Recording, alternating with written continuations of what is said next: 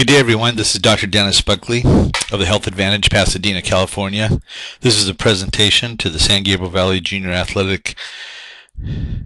All-America in football and cheer on concussion 2013. This is being presented to educate you, to make you aware of the responsibilities and how to recognize concussion and what should be done, so you may follow protocols that are accepted to protect the player, yourself, and the association. 300,000 sports-related concussions occur yearly. Brain injury causes more death than any other injury in sport. 90% of boxers have head injuries. 50% of soccer players sustain head injuries. And the number one cause for soccer is heading the ball is risky activity. Coach Vince Lombardi many years ago said football is not a contact sport. It is a collision sport. Dancing is a contact sport. So what happens is because of the amount of collisions that take place, either a singular event or an accumulation, the incidence of concussion in football accounts for more concussions than any other sport in North America. The frequency is controversial, and reports show the incidence for a single football player is anywhere between 3.6% of the people to 47% of the people have concussion or concussion-like symptoms. It involves over 250,000 injuries per year. 10% of college and 20% of high school athletes have concussions, and football players with brain injuries are 6 times more likely to sustain another injury, and this is very important later on. So, first of all, let's define concussion. Concussion may be caused by either a direct blow to the head, face, neck, or somewhere else in the body with an impulsive force that ends up being transmitted to the head. It usually results in the rapid onset of a short-lived impairment of function that resolves spontaneously. So most of the concussions are very quick and short-lived. They may result in neuropathological changes, meaning in the nervous system, such as brain function, body function, but the acute clinical symptoms largely reflect a functional disturbance rather than a structural injury, meaning nothing's broken, nothing's torn, nothing's damaged, but it does affect the disturbance of function without any damage to the organs. Concussion results in a graded set of clinical symptoms that may or may not involve loss of consciousness. This is an important point. You may have a concussion without losing consciousness. Resolution of the clinical and cognitive symptoms typically follows a sequential course, meaning it follows a prescribed path that you can identify.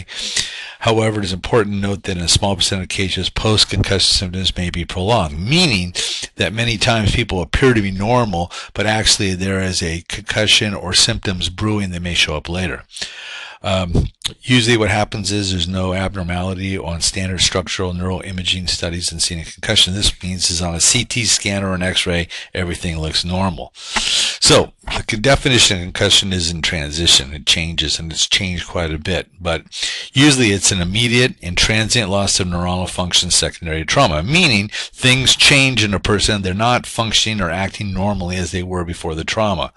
And this includes loss of consciousness. You'll see this a lot, LOC, which is loss of consciousness, loss of memory or inability to form new memories, and impairment of motor skills, meaning difficulty walking, dizzying, using their hands, touching their nose, things like this.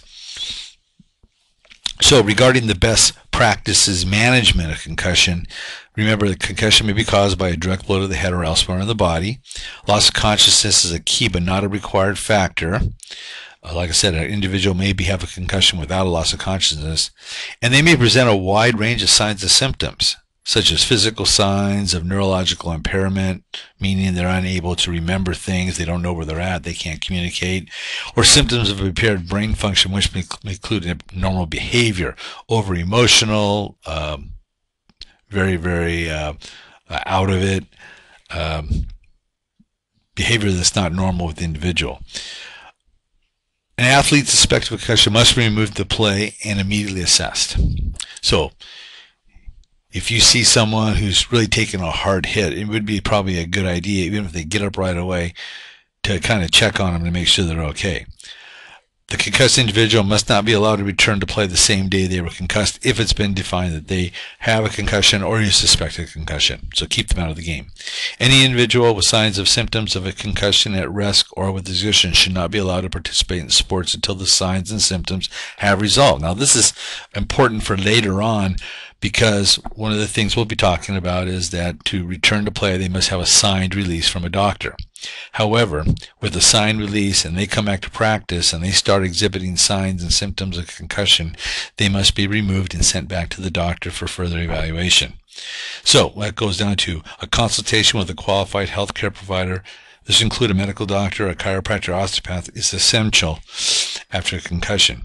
Individuals with concussion should be directly observed, receive serial examinations, not be left alone after the injury until their constellation of symptoms are static. Meaning that if someone is considered to be concussed and has been having an injury, they should not be left alone. They need to be checked on a regular basis, because what will typically happen is they may be a little out of it, they snap out of it. Like I said, it's a transient or a short-lived episode, and then they're fine after that. Well, one thing that you might need to know is that that may be temporary, true, but all of a sudden there may be something else brewing in there that could cause some problems. So anytime there's an increase of symptoms, especially a headache, they must get a evaluation urgently, means emergency room transportation by an ambulance. A graded return to play protocol must be followed prior to resumption of full sporting activity, and we'll talk about that later, about what that means. So what this is saying is that, you know, if a kid, somebody's suspected of having a concussion, they must be evaluated, and they must be watched and see how they progress, either for the better or for the worse. If they start having an increase in symptoms, they got to be seen immediately at the ER. Like I said, clearance by a qualified health professional must be sought prior to the athlete return to play. So basically, they need to show up with a signed note that says they're free to play. And the athlete must be symptom-free at rest and with exercise prior to return to play. So if they come back and say, I'm fine, but they go out there and they start practicing, and all of a sudden they start getting dizzy or have a headache, basically they need to be reevaluated. So, well, mostly in your realm, you'll be dealing with concussions in adolescents. Younger athletes have shown to exhibit longer recovery times compared to adults. They seem to have more symptoms and last longer in females. So this might be true so much for football, because there's rarely very little free of girls playing football, but more if your daughter was playing in soccer, or a cheerleader that has an accident where they hit their head and they have a problem. The key information here is the thing called the second impact syndrome. A person under age 21 whose initial concussion symptoms are unresolved may suffer sudden death if there is a second concussion within 2 weeks of the first concussion. So it is clear that adolescents must be protected from this potential catastrophic event.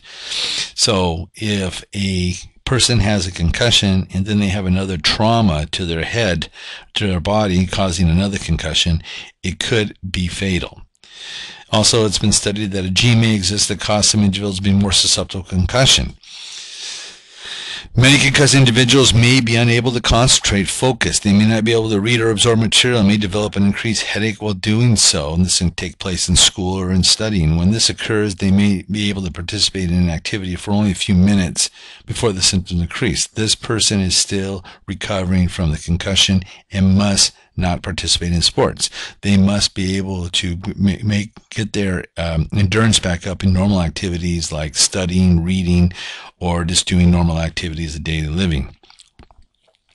So as a individual has longer and longer times of being symptom-free, they can get back to their normal activities as much as possible, which includes exercising and returning to play. Some individuals may not be able to attend school, or they may be able to attend school, but they may also have some problems at school with headaches. If this is happening where they're having trouble at school concentrating, headaches, they are not allowed to play until they get a release from the doctor and they exhibit behavior and being able to do activities such as go to school, exercise, participate without having symptoms. So one of the things that is very important, and this should probably be done before the season starts, is to know which of your athletes have had previous diagnosed concussions. But more important is, have you ever had concussion-like symptoms before? Why? Because the brain heals slowly, especially in adolescence. It's still growing, still developing, and it seems to last longer. Before it's completely healed, it's susceptible to a second injury. The second impact syndrome can be developed. And if you do have a concussion, the odds are 2 to 6 times more greater for another one.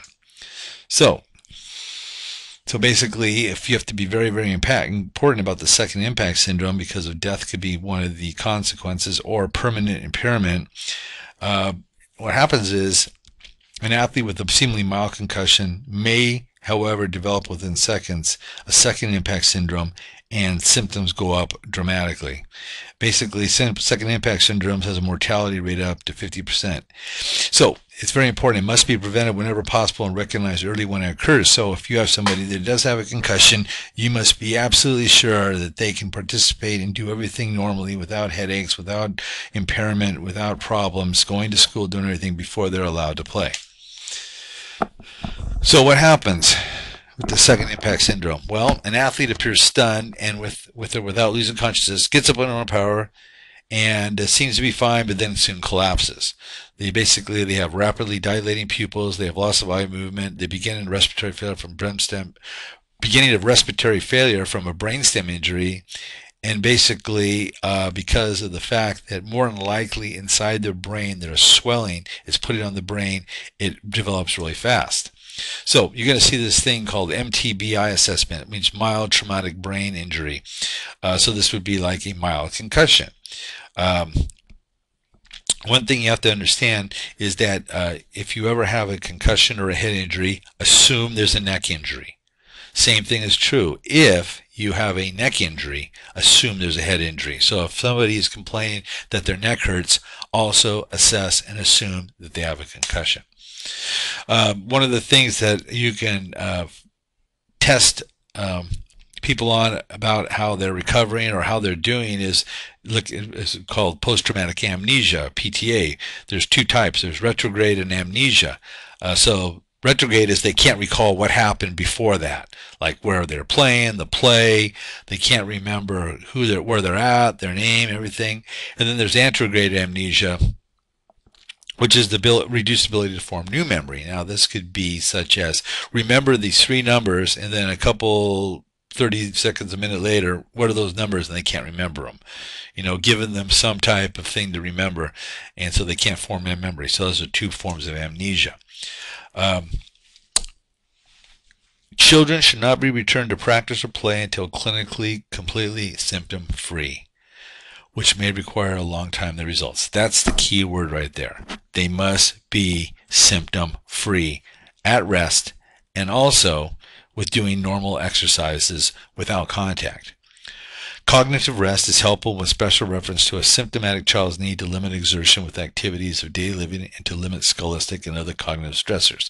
So things like they have problem doing text messaging, playing video games, that's going to be a problem that they're not, if they can't even do those things, that there's nowhere close for them to participate in a contact sport. Some specific considerations for the young athlete is damage to the maturing brain can be catastrophic and permanent impairment.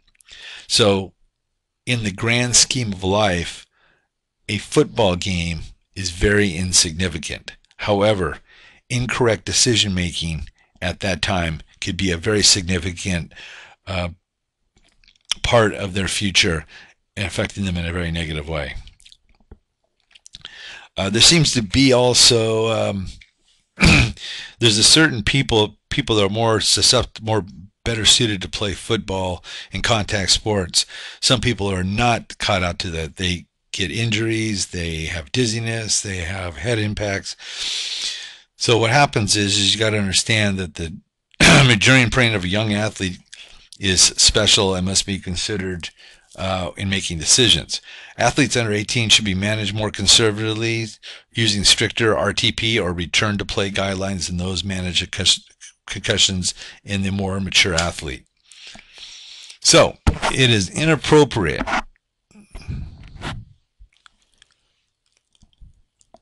to extend. It is appropriate to extend the amount of time before they're allowed to play.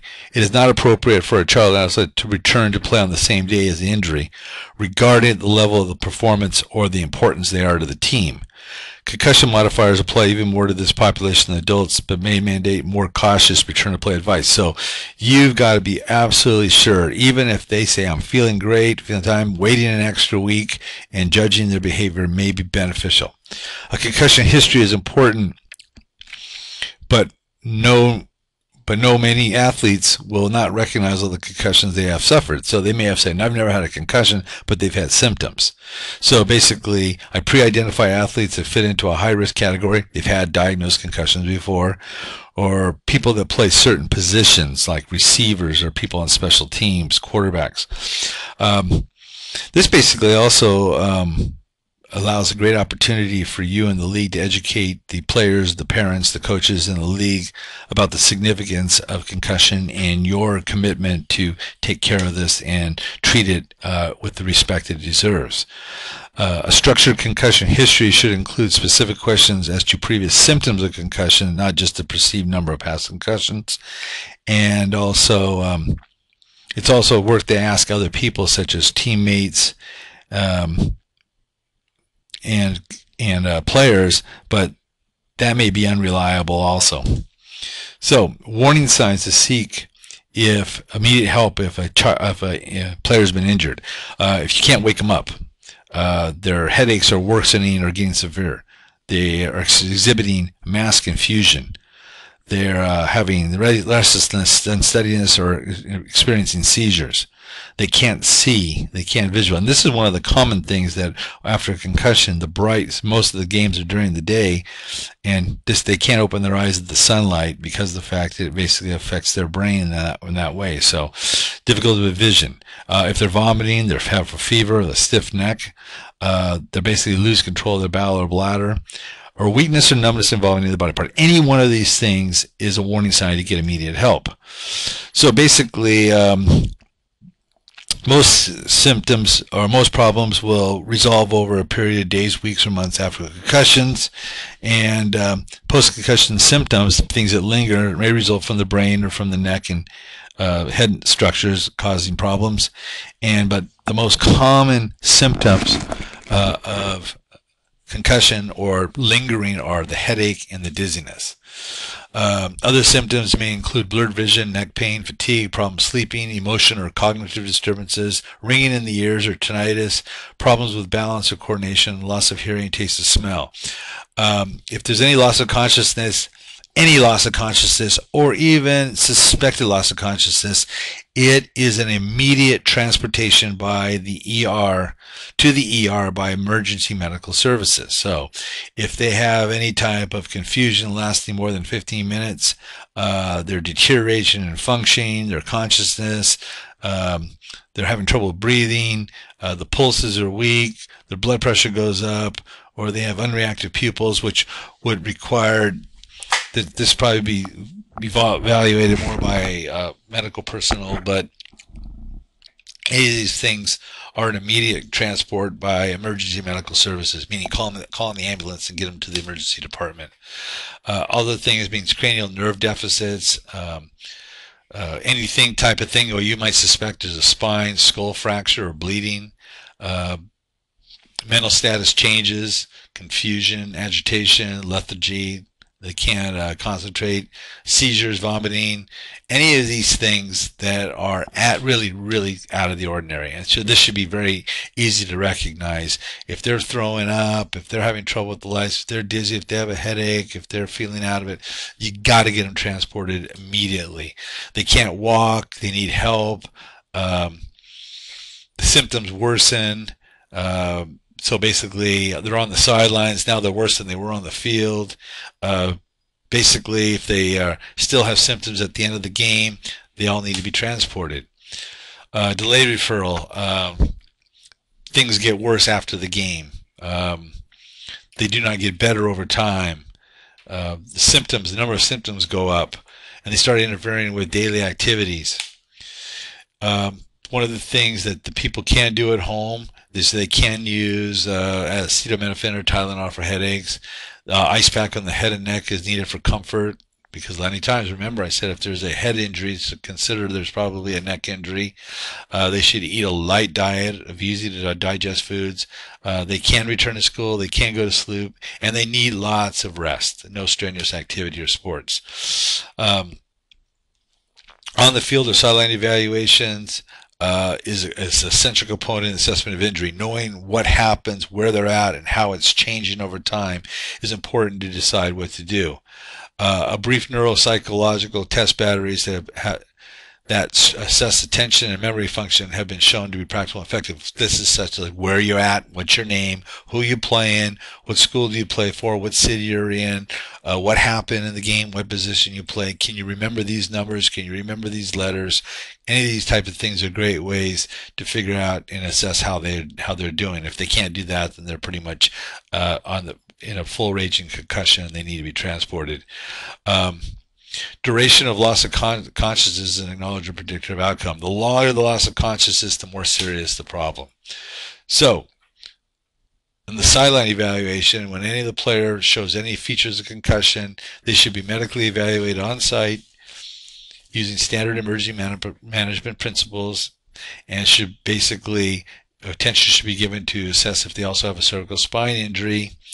And hopefully you have a healthcare provider on the sidelines that could do this, that could have a little bit more, have a lot more training about recognizing this. So basically, if there's no healthcare provider and you're the coach and you're the one that's making the decisions, err on the side of being conservative. Get them out of the game, get them to the hospital, either by the ER or the parent taking them, and basically make sure that you get a referral release from the physician for them to play. And then when they come back, you still have to watch them. So one thing, if anybody has a concussion, they should not be left alone. Somebody should monitor their symptoms and how they're doing, ask them how they're doing, how things are changing. Most of the time, they may be a little out of it. When they come off, they have a little bit of a headache. It goes away quickly, and then basically they're going to be fine, but just keep them out of the game. Like I said, a player with a diagnosed or suspected concussion should not be allowed to return to play on the day of the injury. A lot of times there is people want to know what was the grade of concussion. Well, mild is no loss of consciousness. They have some post-traumatic amnesia and symptoms that resolve within 24 hours. That's a grade 1 mild. That's a minimum of 1 week of being out, and then another week of making sure that they can do all the normal things. A grade 2 moderate loss of consciousness, any loss of consciousness less than a minute, or post-traumatic amnesia greater than 30 minutes, post-concussive signs and symptoms greater than 24 hours, that's a grade 2. Moderate 3 is loss of consciousness greater for a minute. A grade 3 is very severe. Pretty much you're done for the season. Doesn't mean you can't come back the next year, but that takes a lot of healing. The American Academy of Neurology has a similar grading system, and it's pretty much the same. The only difference is a grade 2, you can still have no loss of consciousness, but what happens is the symptoms last greater than 15 minutes.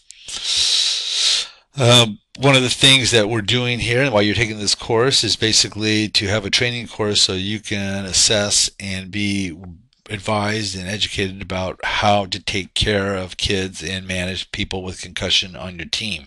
So basically, the basic rules are this: you suspect they have a concussion, get them out of practice, get them out of the game, get them evaluated.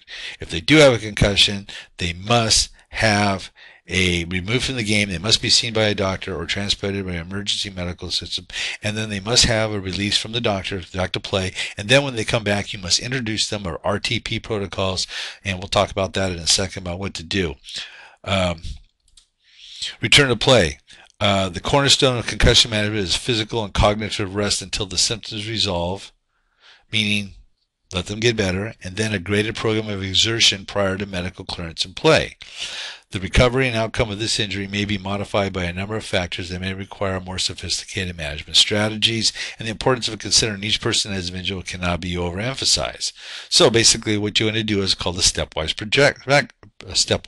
progression. Athletes should continue to proceed to the next level if asymptomatic at the current level.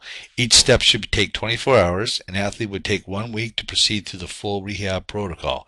If any post-conceptum symptoms occur while in the stepwise program, they should drive back to the previous symptomatic level and try to progress again after a 24-hour period of rest has passed. So these could include things like immediately when they come back, that would involve running, doing drills, exerting without contact and without pads. The next thing would be running full speed, cutting, doing drills, more things that are more strenuous to the body over a period of time, and making sure that they can go through the whole practice. After that would be putting on pads and light hitting, contact, practicing without any problems, up to full practice, full progression, where they're actually participating in practice like everybody else without any signs or symptoms. So, getting back, some of the signs and symptoms of concussion, the interesting thing about this is you must understand what the baseline of your players are. Because a lot of times, a lot of these signs and symptoms of concussion, many coaches jokingly refer to this is how they perform most of the time, such as disorientation, they appear dazed, they're confused, they forget the game rules or play assignments, the inability to recall score opponent, they are inappropriately emotionally, they're in a poor physical condition, slow verbal responses, personality changes. Those are also signs of concussion, but definitely some of the clear ones are loss of consciousness, loss of memory, of amnesia, seizures, slow verbal responses. These can include headache, dizziness, nausea or vomiting, difficulty balancing, vision changes, very sensitive to light or to sounds. They feel out of it. They can't make a decision. They have ringing in their ears. They're drowsy. They're tired. They're sad, and they're hallucinating. So basically, it's signs of think deficits. What can't they do? If they can't pay attention to what you're saying, they seem out of it. They're confused mental status. They don't know who they are, where they're at. They can't remember anything. They have that dazed, vacant stare. They're incoherent speech, and if they're vomiting or if they're nauseous, these are signs and symptoms of concussion and must be dealt with immediately by transport to an emergency room. The slow motor and verbal responses, emotional liability, and may become over-emotional. They can't remember anything, poor coordination, dizziness, headaches, restlessness, hypersensitivities, they're tired, and they also have excessive sensibility to stuff as pain, light, touch, and sound. So in summary, and regarding concussions and the health and welfare of these athletes, be smart. Look at the big picture of life, not just the big picture of that game. Err on the side of safety. A return from play note from a doctor does not get you out of jail free. If they get a return to play and they go out there and they're exhibiting symptoms and they have a second concussion, you may be liable. So just do the right thing, protect yourself, the players, and the league, and understand that if you do this correctly, you'll not only protect yourself, the league, and the player, but if something should happen, God forbid, and there is a catastrophic event, at least you would have been following the protocols to protect yourself and the league. Nothing will take the place of a player that's injured and had permanent referral. You would feel terrible about that, but that can be avoided by being smart and doing the right thing. So if you ever have any questions regarding concussions, if you'd like a presentation to your parents, to your coaches, I'm available to do this. My number is 626-991-8877, or email me, Dennis@healthadvantage.net, and have a great and safe season.